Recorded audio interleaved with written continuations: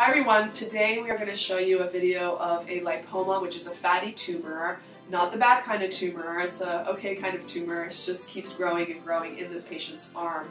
Very unaesthetic, bothers her a lot, and she wants to have it fixed.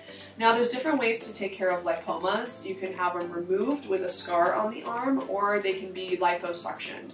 When they are completely removed, the chances of them coming back are a lot less. However, when sometimes you remove them, especially on areas like the arm, it can look like a shark bite, and it might be better to just liposuction it, and if it does come back, you just go in and liposuction it again. And that's exactly what we chose to do on this patient today. So while she's awake, we just numbed up the area that we were going to treat with a small little poke, no unsightly scars. We were able to liposuction the lipoma down to a flat appearance and make her super happy and less self-conscious about it.